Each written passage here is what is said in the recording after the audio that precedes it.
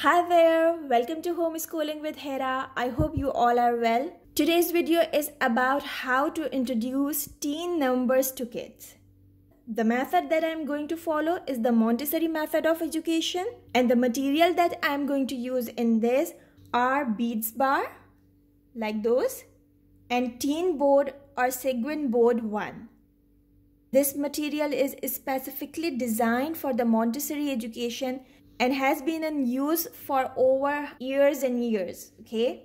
To make this material, I have done simple DIYs. If you want to learn how did I make this at home, watch the video till the end. I will show you the material by which I made these things. And if you want to see the original material, just Google it, write Seguin Board 1 and you will find this, and write bead bars or golden bead material and bead stairs. You will find that material as well. So come on, let's see how do we present this material to kids. As I told you in my previous video that whenever you want to introduce math to kids, give it in a concrete way, okay? So for number 11, do not give directly the symbol to the kid or do not give him writing at once. You can use this material like this. This is a bar of 10. Let's count it. 1, 2, 3, 4, 5, 6, 7, 8, 9, 10. A bar of 10. 10 and 1. 11. 10 and 1 makes 11. A bar of 10. You can again count it, okay? 10 and 2.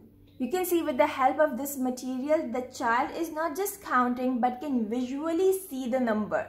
That this is 10 and this is 2. And when 10 and 2 are together, they make 12. Okay? 10 and 2, 12. Another bar of 10. It's better to introduce 3 numbers at a time, right? 10 and 1, 2, 3. 10 and 3 make 13. For your information, if you see this material on Google, you will find different colors for these bead stairs, the short bead stairs. That even help you more in making the child realize that these are different numbers and they can visually pick them. Okay? Okay, now our first part is finished. Once you have given this with the material, now comes the turn of Seguin Board 1. Now introduce this board to the kid and ask him which number is this? 10. This is 10, 10, 10, 10. Alright, now what you have to do? Take a bar of 10, keep it here, and a bar of 1, keep it over here, and say 10 and 1 is 11. This is 10 and 1, 11. What is the concept you are giving behind this? That in number 11, we already have a 10 and then 1. 10 and 1 is 11.